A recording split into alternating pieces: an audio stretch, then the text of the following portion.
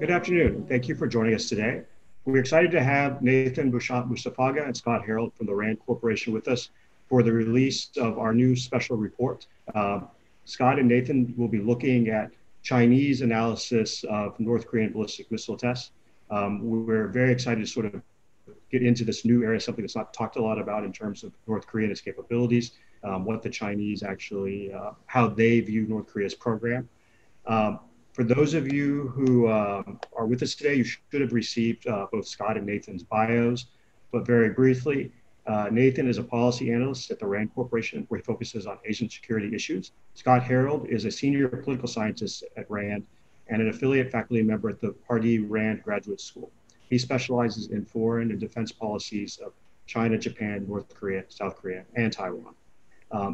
We will be taking, and as usual, asking for questions from the audience. So please feel free to take and use the Q&A function in the Zoom settings. And with that, I'd like to turn things over to Scott.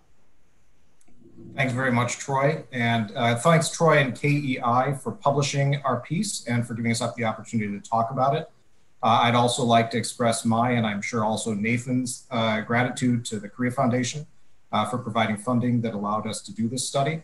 And a big congratulations to Nathan, my co-author, who both conceptualized the study and did most of the heavy lifting on the piece, and who you'll be hearing from shortly for much of the research. So the basic question that we sought to explore with this paper is, what does China think about North Korea's ballistic missile development? Is it worried by the increasing range, complexity, delivery platforms, penetration aids, and other dimensions of North Korea's program? Is it indifferent? And if it's indifferent or not worried, why is that? It's a complicated or confusing position to hold, given that there's a very difficult relationship between Pyongyang and Beijing. Chinese grand strategy has long been described since a piece by Tom Christensen in Foreign Affairs in 1996 as kind of practicing at the high, or worshiping at the high church of realpolitik. And so from our IR theory backgrounds, we all know that that means you should worry primarily about capabilities and intentions, but not only the political relationship. Definitely the capabilities should be seen as worrisome. And of course, those of us who watch Korea know that Jongang-ilbo, for example, at the time of Kim Jong-il's passing, reported shortly thereafter that they had obtained access to his last instructions, the first of which was never stop building nuclear weapons and ballistic missiles, but not that far down the list was never forget that the country that has bullied Korea the most in its history is China. Of course, we also know that Kim Jong-un had referred to Xi Jinping as a bastard and has accused the CCP of betraying socialism. So given all this, the political relationship doesn't provide a lot of reasons to believe that these two countries are great close friends. And therefore, China shouldn't be at ease based on the political relationship alone. So then we started to think, well, how could we explore this question more? One way, certainly, and it's a way that's been explored before, would be to look at how Chinese analysts write and talk about North Korea and the China-North Korea relationship. But that field has already been well explored. So Nathan and I decided to try a different tack, looking in detail at some of the writings as well as the sources of information employed by PRC technical analysts of North Korea's military, and in particular looking at the ballistic missile component of the KPA. Perhaps these analysts assess North Korea's capabilities differently than US and other Western or free world scholars. We decided to find out. We started, of course, by creating a baseline. That baseline was premised on the open source analysis provided by the US Department of Defense, the ROK's Kukbangbu, or Ministry of National Defense, and Japan's Boesho, or the Ministry of Defense. We also supplemented that with open source intelligence analyses and writings by US experts and others, such as Jeffrey Lewis, who track these issues professionally or out of personal interest. We then supplemented that with a very limited number of discussions in Tokyo and in Seoul with experts from from Japan and South Korea who are specialists on North Korea, And those formed the baseline of our study and will be the point of comparison that Nathan will speak to as he unfolds what we found out when we started looking into the question of how do PRC authors assess North Korean missile development. So Nathan, with that, I'll turn it over to you and you can talk a bit more about kind of what you found or what we found when we looked in detail at those writings. Great, thanks, Scott. So I'm gonna start sharing my screen. I think that should be sharing now. And just to follow up on Scott, I want to say thank you to KEI for publishing and hosting us today with our new report, and to second Scott's thanks to the Korea Foundation for supporting this research. We're going to talk a little bit today about this baseline of foreign assessments, how China and Chinese analysts think about North Korean missiles by comparison, and then what really we can actually draw from these assessments, what's original, how they play into Chinese policy process, if they actually contribute anything new to our broader understanding of North Korean missiles, and what this means for overall study of China and Korea and Northeast Asian security. So this is just a map from a 2019 US government publication showing that North Korean missiles obviously have a very long range, and ICBMs can indeed reach the United States, which reflects the broader US government assessment for last several years of North Korean missiles, especially with the Hwasong 15 ICBM test. There's also an assessment that solid-fueled Pukguksong 2 MRBM, which is developed from an SLBM over the last couple years, is progressing as a viable deterrent. And this analysis by the US government, most importantly for our research here, is actually confirmed by the interviews that Scott mentioned and broader writings across US and non-US experts, with some important caveats over questions for North Korea's ability to do reentry vehicles and their operational reliability. But as Scott said, looking at this writing and reading 38 North and others, we really realized that the big missing piece here was how Chinese analysts think about these things, whether they could add anything to the conversation. So when we looked at the available literature sources, on the left, we're showing you all of the articles by type of missiles discussed on North Korea over what we could find in the Chinese literature. And so what you see is there's a spurt in the late 90s, driven by the first Taepodong test. There was a lull in the early 2000s with a little bit of a pickup in the late 2000s, greater attention starting in 2010 or so, and then obviously with more North Korean high-profile testing over the last several years, there's been an increase in that. And really actually reading those roughly 40 to 50 articles, what we found is that early research and writing on North Korean systems by Chinese analysts in the late 90s was kind of a catch-up moment for them, where they really poured through, distilled, and largely mirrored American assessments, mainly US government publications, testimony to Congress, NIEs that were discussed, and did not have much disagreement or really new information to provide in those assessments. In the 2000s, as you see here, there was a lull, and what was discussed seems kind of diplomatically constrained. And this also reflects this broader relationship at the time between China and North Korea, that another journal that had an article critical of the Kim family regime in China was actually closed out of pressure from Pyongyang to Beijing, and Beijing caved to that pressure. And so what you see is that when there are articles by Chinese analysts talking about global missile developments, they completely ignore the fact that North Korea has a missile program. They don't talk about anything related to the nominally space launches they're conducting in the mid-2000s, and later on, miraculously start talking about these programs. So it's not that they didn't know that they were going on or that they were actually ignoring them, just it seems that they really weren't talking about them in the literature. And then what we're going to cover more later on is what we actually see as a more robust monitoring effort starting in the early 2000s for North Korean missile activity. But we should frame this as part of a larger monitoring effort for global missile developments that was not uniquely really attuned to North Korea most of the time.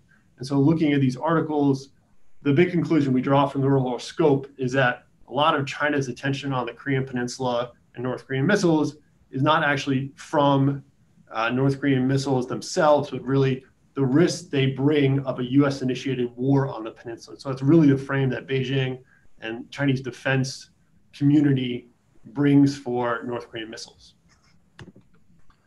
Looking at the overall assessment of how China thinks of North Korean missiles, we have two good articles, which also shows you the dearth of quality analysis on the Chinese side, that cover the Hwasong series of tests in 2016 and 2017.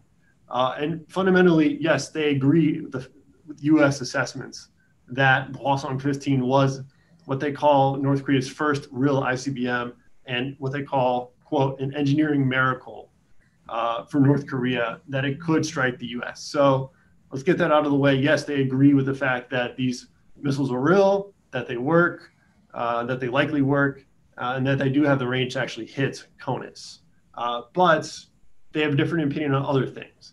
They seem skeptical on North Korea's ability to do warhead miniaturization, because when they actually talk about the ranges, they usually talk about the lower end of what the US analysts would assess as full ranges for North Korean missiles. Nominally, this is because they're assuming that the warhead is heavier, which means less range.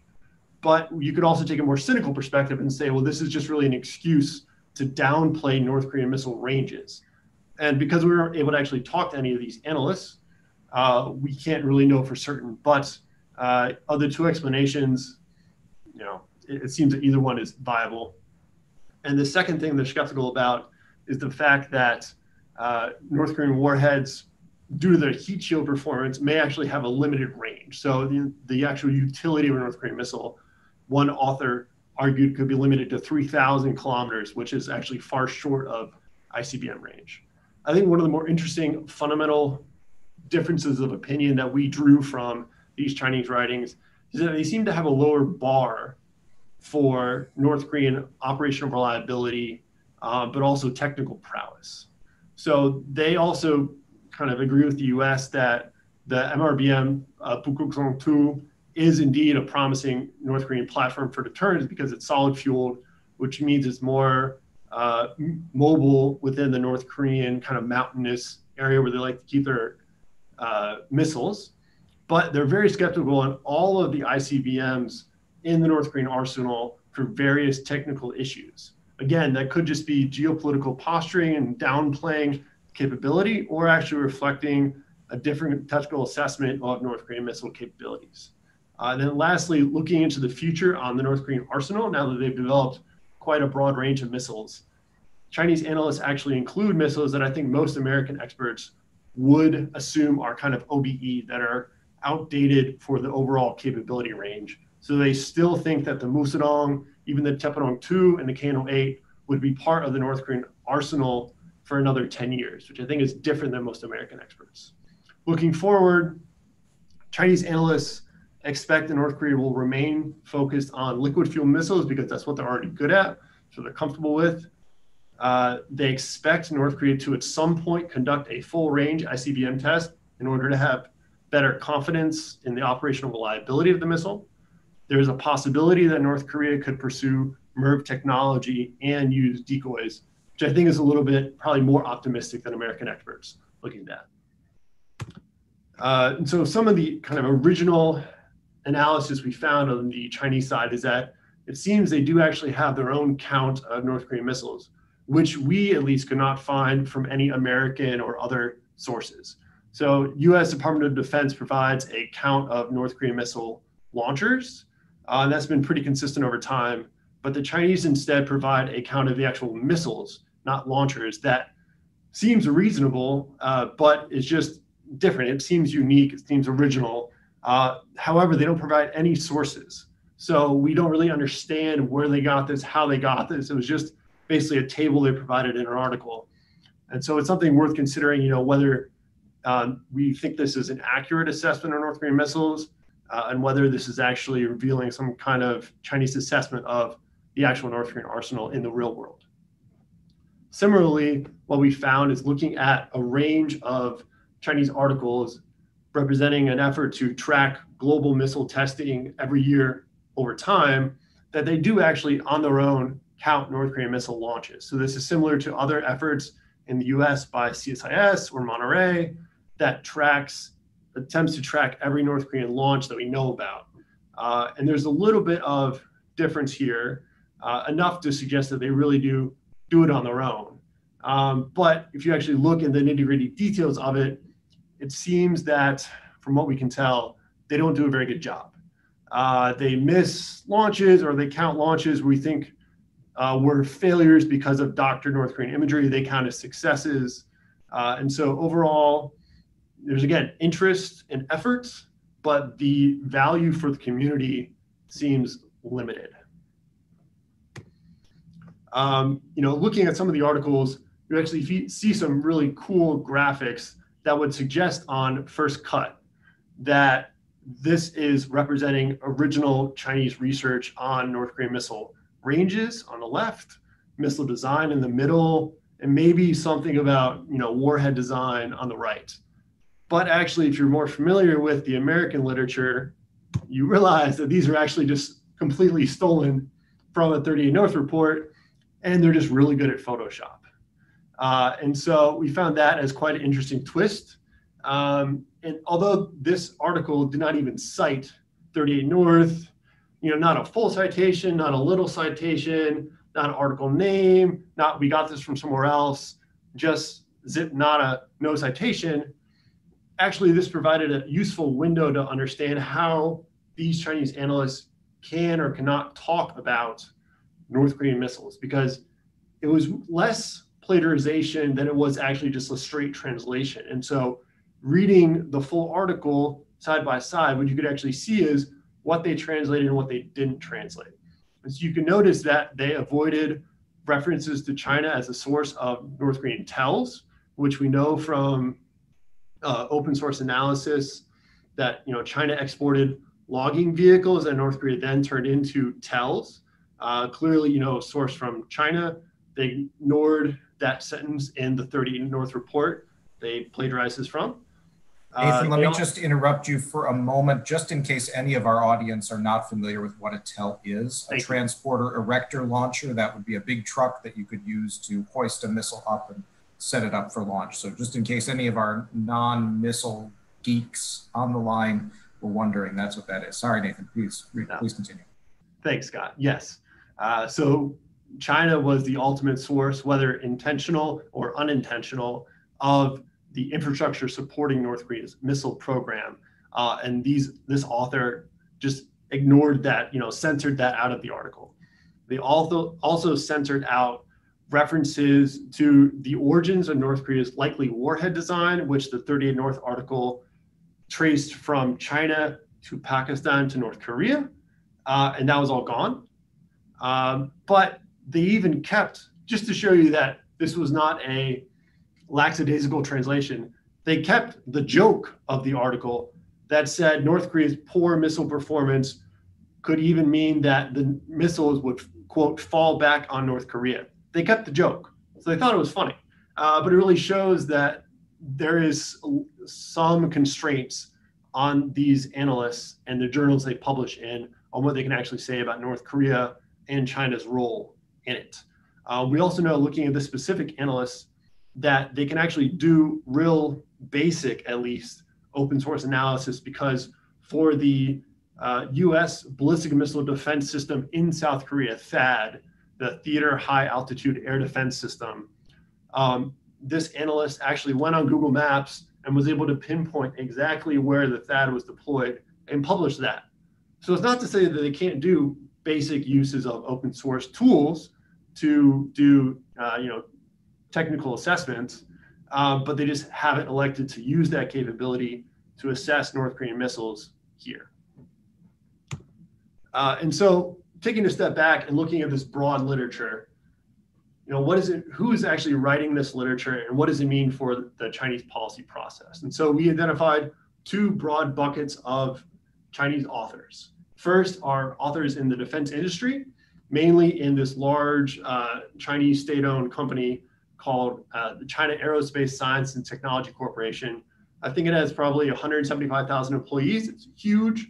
But what we found is that just a small slice of the organization is responsible for tracking global missile developments, and they publish on North Korean missiles a lot. The other broad bucket of authors we found were from the Chinese military. We were able to identify some of them from the Chinese Missile Force, the Rocket Force Engineering and Research Unit, which obviously means they're very familiar with missiles and how they go together. We also found evidence that the PLA Joint Staff Department Operations Command, which is basically their operations and planning organization, was writing on North Korean missiles. Lastly, we found an article that we think was actually a pseudonym because the Chinese name never published any other article, and the actual name of the author was a translation of a Korean term for a medieval Korean artillery launcher. So it seems that it was kind of an inside joke.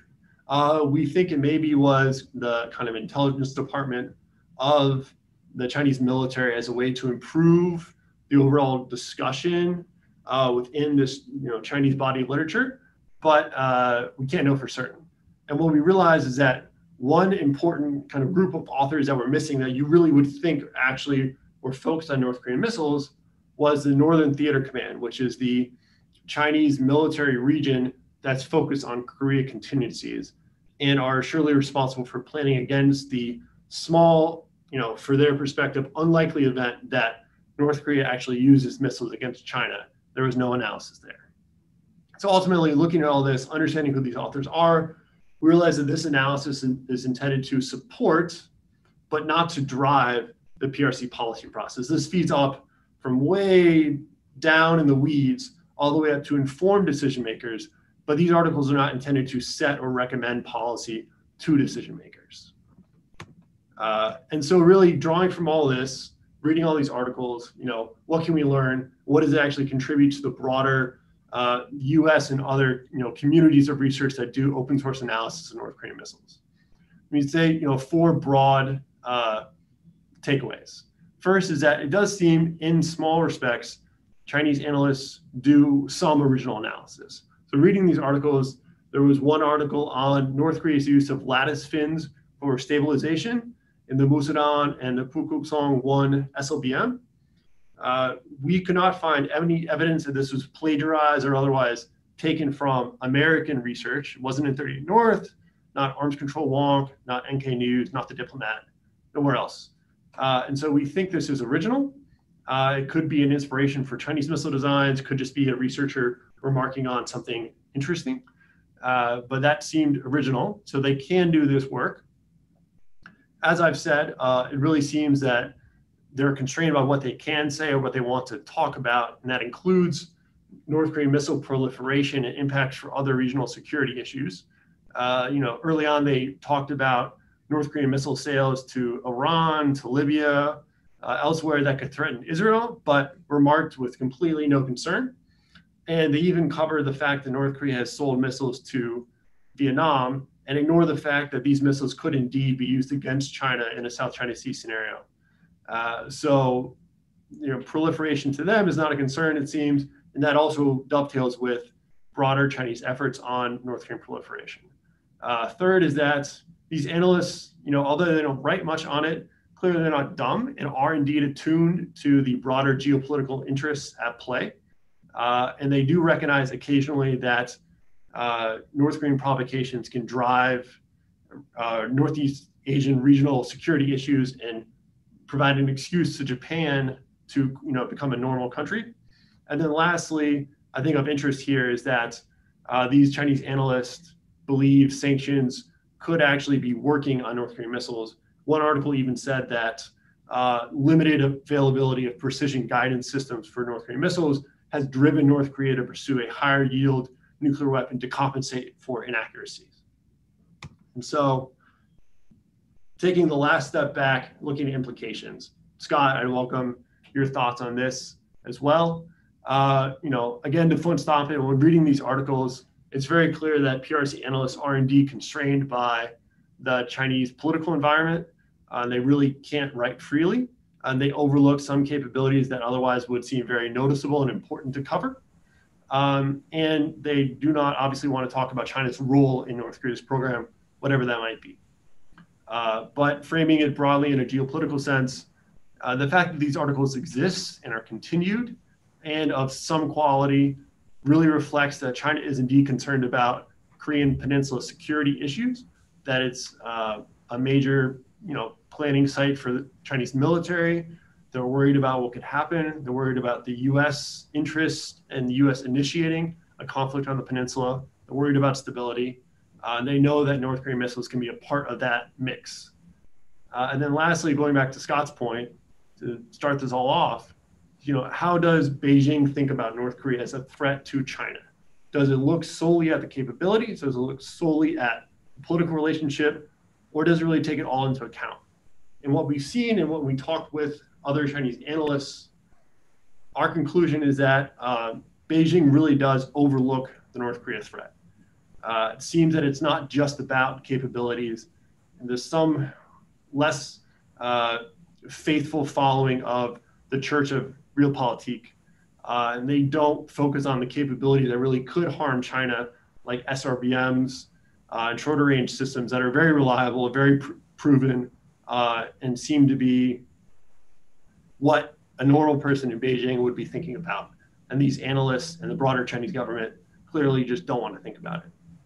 And so with that, Scott, I'll welcome your thoughts. I think we'll open up. I'll make one or two quick comments, and then Troy, maybe we can turn it over to your questions in the audience too. So just to kind of reinforce something you said, Nathan, I think historically Chinese authors, or I should say PRC-based authors, have historically underestimated, whether deliberately or out of an underestimation of North Koreans, how quickly or whether North Korea would be able, for example, to build nuclear weapons. I can remember in the early to mid 2000s having numerous conversations with Chinese experts on North Korea, say, well, they can never do what you Americans are saying they're going to do, or what the South Koreans are worried about. That's not, you're inflating the threat. And then lo and behold, it happens. I think that the other point to make there, Nathan, and you said it, but I'll just make it even more explicit, is that as the PRC's geostrategic thinking unfolds, I think one thing that this reveals and supports is that Chinese grand strategy is focused on the primary contradiction, which they perceive, which is the contradiction between China and the United States. Whether this is informed by kind of classical Marxist dialectics or something from Chinese or Chinese communist political culture, I leave it to all of you to think about that. But I do think that the primary focus for leaders in Beijing is to think about the implications of anything worldwide for China's competition with the United States, which it regards as the only power that's really capable of impeding Beijing's ambitions or putting China at risk. Maybe a final comment would be there's also a domestic sensitivity in China, as we know from a lot of the other areas we've looked at. Quite clearly, China has invested a lot in North Korea over the past 70 years. It rescued the Kim regime. It has supported that regime over time. And so allowing a more open accounting of what China's connective tissues to that regime are, or how North Korea might threaten China, could be taken very logically as an implicit or potentially even an explicit criticism of past Chinese policy. And we know that the great, glorious, and always correct Chinese Communist Party doesn't make mistakes because they rely on scientific Marxism. As a consequence, you can't have an open discussion, even of technical issues, without taking into account how that might fit into a domestic Chinese political event. So, Troy, with that, I think Nathan has unfolded the research exceptionally well. I know you have, just looking at the list of people, it's an amazing group of people who are listening. I'm honored by their presence, and I'm sure they'll have some tough questions, but we'd like to start with you, since I'm sure you've got tough questions too. So over to you. No, thank you both. I think, you did a really good job, and it's a very interesting paper. And you actually, Scott, kind of touched on one of the first questions at the end of your remarks that I was going to get at, which is sort of, you can understand the political sensitivities of talking about some of the analysis side of things, of why maybe North Korea is developing certain weapons, what they could be used to do, and whether they would target China. But what sort of interests me is, I'll use contradiction maybe in a different sense here, is the contradiction between there's clearly a desire to have an open source, some technical analysis, because they're taking it, as Nathan said, rewriting basically 38 North articles or other articles. But I guess to me, the interesting question is since, the tailfin one, and this is what I think really stuck out to me when I first read the paper, if you can do the analysis on the lattice tailfins, why are they not doing more of their own independent technical analysis, forgetting about the context, just saying North Korea has tested X missiles. We believe these missiles have A, B, C, and D capabilities. This is the tech in them. Do you think that, that really is so politically sensitive, because maybe that would get into sort of Chinese part sourcing, or, kind of what might be driving the need to have the technical information out there, but not to do it yourself? Yeah, let me offer one thought, and then Nathan, I think you probably know better. But one thing to say is, let's remember that the relationship between Beijing and Pyongyang is highly sensitive for both sides too, right? So not only is there a concern about, we don't want to reveal that our defense industry is losing or shipping deliberately things to North Korea, but also North Korea has made very clear to China that a lot of these things are hot button issues for the North. So whether it's return of refugees who must be classified as economic escapees through a secret agreement, or other issues, if China starts publishing a lot on North Korea's weapons systems and became a legitimate source of information for the outside world, you can bet that Pyongyang would be unhappy about that. So I think that's one issue to highlight. But Nathan, maybe you've got some other thoughts you want to bring to the table on this. Yeah, no, thanks, Troy. I think, the first part of the answer is that, we can only read the articles that are available, right? And so it certainly does not mean that even these same analysts in China aren't doing different, better, more interesting analysis that we wish we could read, that is just internally used, internally written. And that's possible, it's quite possible. But I think the other part of the question is, why don't we see, broadly speaking, the same kind of, open source analysis that we see in the US and other places in China, right? And I think the answer there is also pretty simple. It's that, I would say, two components. One is, in the US, not a lot, but you have some researchers who are from government and retire and have those skills and analytic capabilities who can apply that now publicly. There's a public interest in that. There's also a public government tolerance of that, whether it's agreement or in dissenting views of US government pronouncements. And so in China, there's not as much of a analytic community that has sprung up. There's no Monterey, to train people on how to do this. Chinese government clearly, especially under Xi Jinping, is not interested in having any kind of a private sector on this. There are private sector Chinese defense think tanks, in the sense that they are not officially, under the Chinese government, but it's also very clear that, one, they do work for the Chinese government, they're beholden to the Chinese government, and that ultimately, whether you call it, government or not government, it's still basically government, especially on something so sensitive. And so you just don't have that same community outside of government to provide this analysis. And then those in government, again, just don't have the, freedom of speech, in a sense, to publish these analyses publicly. But talking with American researchers who have actually gone to China over the years and talked with, not probably these specific people, but the small community in China that has these technical chops, government or otherwise, government, they say, yeah, really, if you actually talk to them, they know their stuff, right? It's not that they don't actually have this information or have the analytical capabilities. That simply, they just don't publish it publicly. And so, I think that's probably the biggest challenge. What can they bring to the conversation? It's not much, because they're really constrained on what they can actually say. And the actual value of these articles then within China for the broader policy process is more what we describe as like a transmission belt, right? So it's obvious that these people who are translating this highly technical 38 North article have wonderful English skills, right? And so they can actually do this highly complicated translation to Chinese. And obviously you can empathize with the fact that not everybody in China speaks perfect English. And so this plagiarized article from 38 North is much more of a translation as a service to the broader community of taking this knowledge and saying, this is the best American experts have, and this is what they're thinking, and providing that back to the broader Chinese policy community. I think that's really the role of these articles in helping inform the discussion within China, less so than actually, conducting original research. All right, let me just make one additional minor comment, and it goes to kind of how we did the research.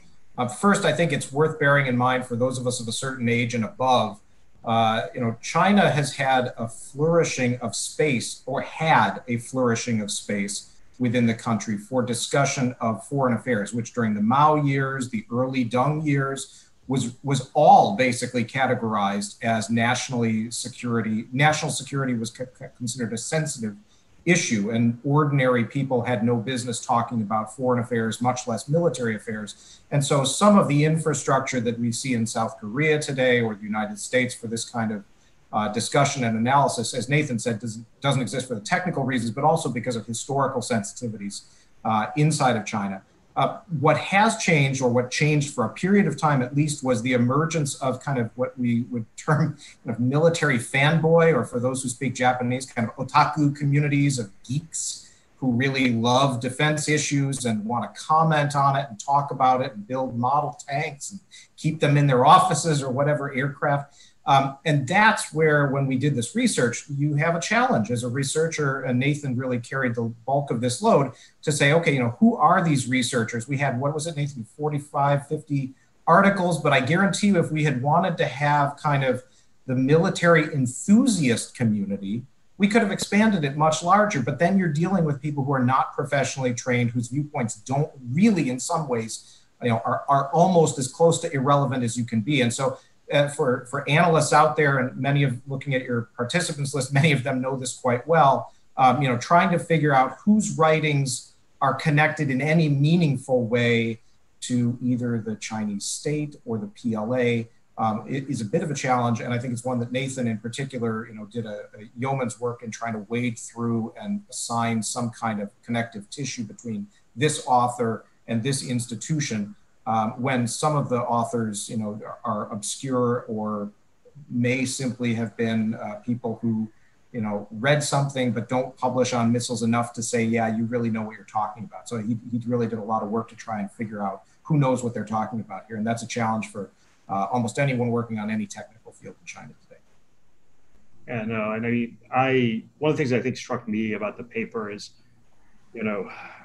early on in my career, I went to a meeting with a government official, and they basically said nothing in the meeting. And I came out of it talking to my colleagues. And I think one of the best pieces of advice they gave me is that it was still a good meeting, because what they didn't say is often just as important as what someone does say. And so I think knowing what the Chinese are willing to say, how they're willing to say it, everything is in some ways just as maybe more important than if they were actually, pumping out their own analysis. So just as a reminder, I see there's some questions in the queue. If you have a question, please use the Q&A function. I think because there are some there, I'm going to go ahead and turn to that. And also just very briefly, I meant to say this at the top. If you don't already have a copy of the paper, if you go to the event page on our website, there is a link where you can download the paper from there. So I please encourage you to do that, because it is a very good paper that has a lot of insights, as we've discussed so far today. But so Jenny John asks, did the Chinese develop independent surveillance infrastructure targeting North Korea's nukes over time? And/or are most of these assessments affecting each other? Example, US looking at Chinese assessments and vice versa. And then also asks, any data on differences between what the Chinese observed versus what they decided to publish externally? That's probably a hard question to answer. It's a hard 3 questions, and Jenny, just for that, we'll talk later. But yeah, Jenny and Nathan and I are working on a separate issue right now, so she's posing some tough questions for us. We appreciate them, though. I think, as to China's ISR, or intelligence, surveillance, reconnaissance architecture that might observe and monitor KPA, ballistic missile architecture, I don't think we spent any time, so I know I didn't spend any time specifically for this study looking at that issue. I think, it's quite clear that over the last 30 years, China has spent a lot of time building out its space-based infrastructure, in part because China itself has moved dramatically into power projection through space with its own ballistic and cruise missile launches, and it needs to target primarily U.S. capital ships at sea, or Taiwan, or U.S. and Japanese bases, or THAAD batteries in South Korea. Let's remember, one thing that I think for a South Korean audience you can take away from this paper is China is less worried about, at least publicly, less worried about North Korea's ballistic missiles and nuclear weapons than it is a missile defense radar in South Korea. So, it's a very big tell in that sense. And I mean tell as in reveal about their views as opposed to the tell that China shipped to North Korea, that China's overarching geopolitical strategy is driving their interpretation of capabilities as opposed to a worry about capabilities. As to whether or not China has any other ways to monitor or if Chinese information is affecting the US assessment or vice versa, I think, obviously, Nathan, you would agree, US assessments are clearly being read in China. I don't know that we have a lot of information about how US experts might be drawing from Chinese analyses. And, being honest, if we did, it would probably be in the classified realm and we wouldn't be talking about it in this setting. So, Nathan, do you want to pick up there and answer the rest of Jenny's question? Sure. So the one instance of Chinese assessments having an impact into the American conversation would be I want to say it's a 2014 or 2015 Wall Street Journal report that there was a private briefing from a Chinese nuclear scientist on North Korea's nuclear stockpile that was more optimistic than most American experts. It had a specific projection with specific numbers that seemed awfully credible. And Wall Street Journal reported it, outside of the Chatham House rules that the conversation took place in. And that was quite interesting. That was really the first time that an independent Chinese assessment, at least to my knowledge, had been provided to Americans on North Korea's nuclear program. And immediately, the Chinese government and Chinese state-run media denied it and basically said, oh, he's an old kook, don't listen to him. He doesn't know what he's talking about. Oh, shucks, we don't do that. And it was very clear that, again, as Scott said, these issues are highly sensitive in Beijing for many reasons. And although, China has an interest in, at some level, dialoguing with the U.S. on these, they really don't want anybody to know about it. And so whether those conversations take place is really difficult to discuss in a public setting. But occasionally they percolate out. And I think broadly that reflects, Chinese kind of intelligence collection capabilities. It would seem awfully silly for China to invest no effort, no resources into understanding North Korea's WMD missile capabilities on its own. Even if they broadly are less concerned with the political relationship, it's a nuclear, powered on your doorstep. You spend all this money on your military, you're not going to spend a dime on understanding North Korea. That seems silly and seems highly improbable because, again, these Chinese analysts may not publish exactly what we want them to, but clearly, they're not dumb in the Chinese military. Maybe a political military, but it's also, very professional military. And so it is hard to believe that they would not actually invest those resources, broadly speaking.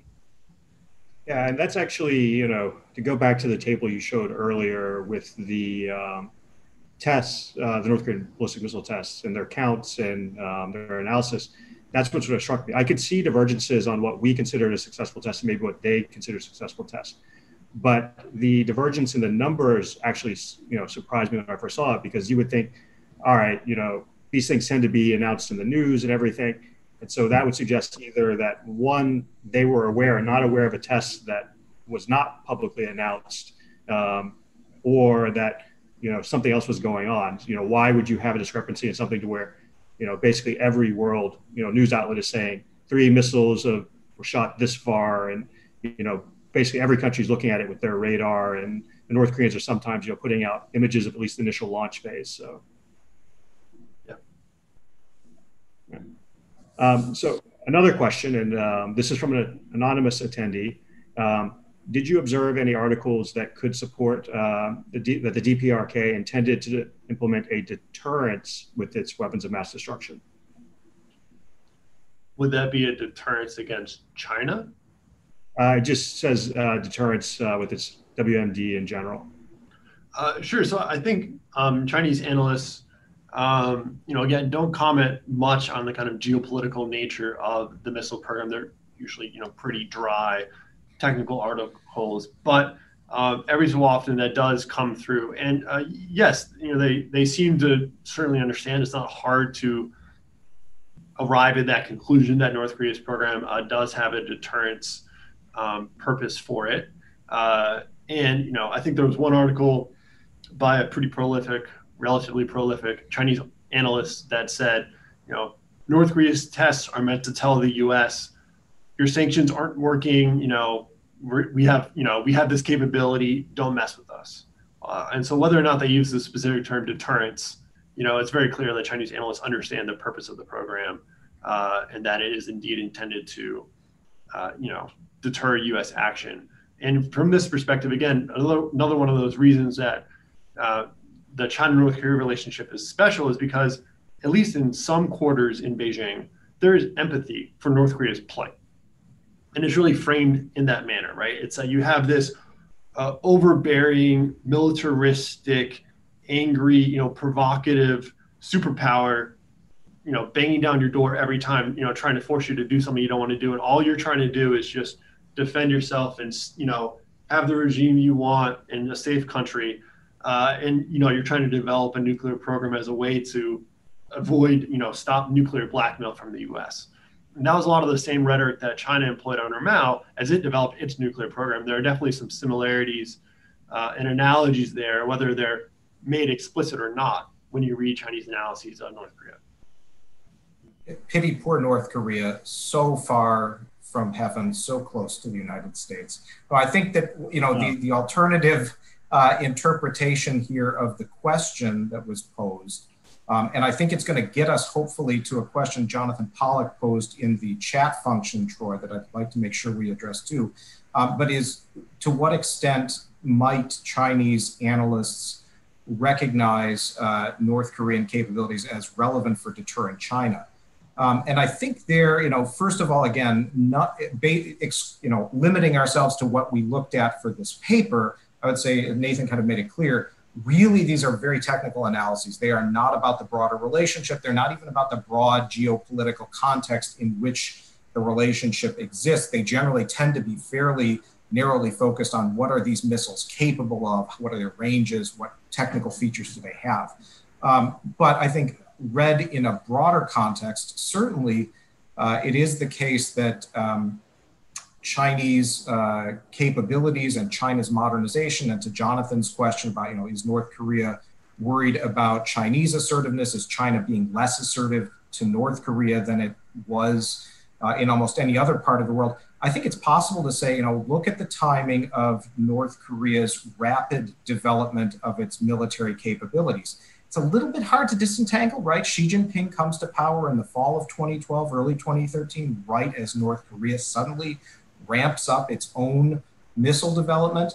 I don't think it's fair to say that in any sense North Korea's missile development is driven by a fear of China exclusively, nor that it's purely defensive. Certainly North Korea is aggressive, could potentially use its missiles for coercion as a shield behind which to carry out cyber or conventional strikes on the South, Japan, or even the United States. But those capabilities, whether Chinese analysts acknowledge them or not, do have a potential deterrent implication for China. And as we've talked about many times before in other contexts, if a North Korean partial collapse were to occur, it's possible, and many analysts would assess possibly even likely, that China might intervene in North Korea. North Korea is a highly nationalistic, xenophobic, anti-anyone who's not Korean regime, and would want to have the capacity to deter even a large power that they are highly dependent upon. All the garbage about, self-reliance and Juche aside, we all know North Korea is hugely dependent on China and wants to be able to deter China from acting assertively against North Korea. The other half of Jonathan's question, if I can just go there, is Troy, is that I think China.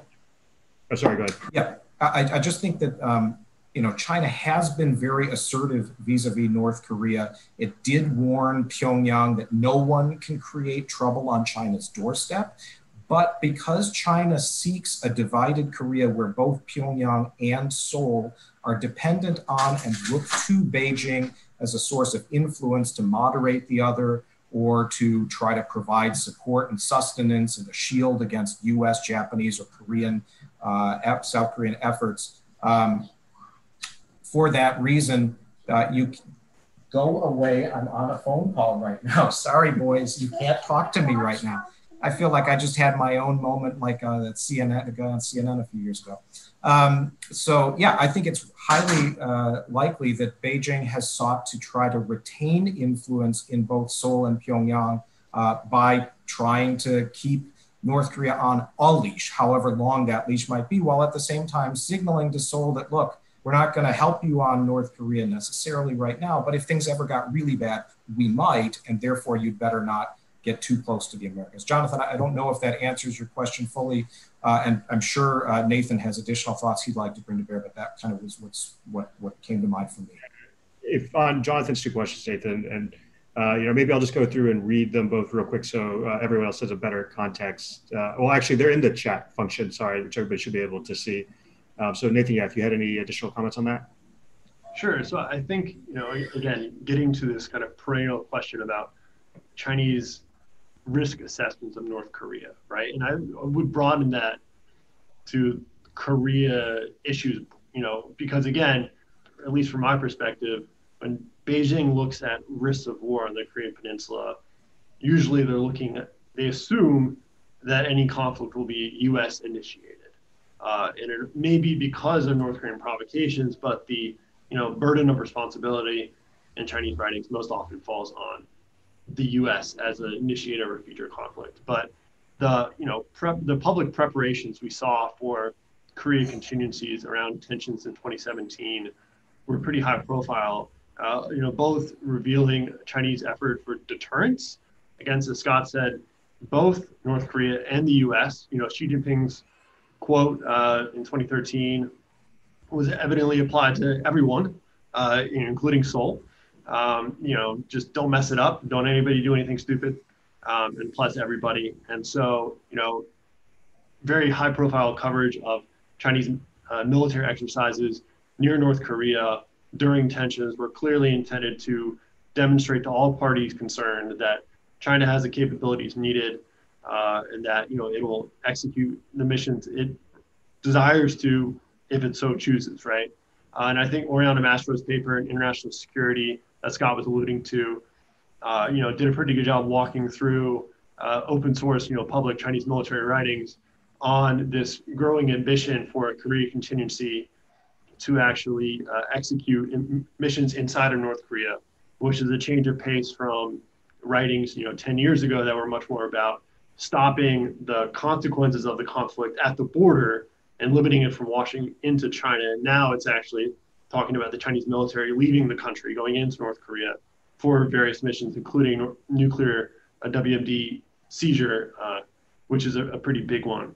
And I think, looking at the broader reorganization of the Chinese military in 2015, again, the inclusion of, Shandong in the Northern Theater Command, getting kind of technical, but I think it's quite evident that China really does think about Korea scenarios as a high risk for China. They have strong memories of the Korean War. They talk about it all the time. So that really is a factor in their thinking there. Yes. Thanks. So we have a question from Charles Herman. Asks, do Chinese analysts discuss possible responses by US, South Korea, and or Japan to ballistic missile programs in North Korea? I mean, I think that's a very easy answer, absolutely. Although they tend to look very closely at the implications for China of US, South Korean, and Japanese responses. One of the primary concerns for China is to prevent the emergence of a regional theater or ballistic missile shield, maybe even a Broadway, all the way up to a national missile defense in the United States that might be interlinked to sensors and interceptors across Northeast Asia that might have the proximate cause being spurred by North Korea, but might ultimately have consequences for China's own, at least ground launched, potentially even air launched ballistic missiles. And so, yes, there's certainly a concern there.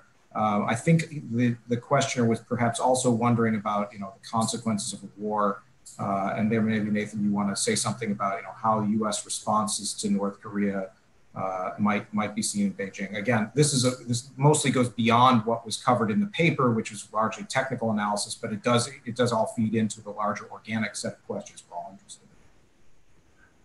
I think Scott hit it on the head. They see it through a kind of U.S.-centric geopolitical consequences lens that North Korean actions provide top cover, an excuse for U.S. increased presence and cooperation with South Korea and Japan, and an excuse for Japan to take a trajectory on its defense policy that China doesn't want, which is becoming a normal country with the military, with robust self-defense capabilities, potentially offensive strike, and for Chinese analysts, they worry a lot about the Japanese nuclear program.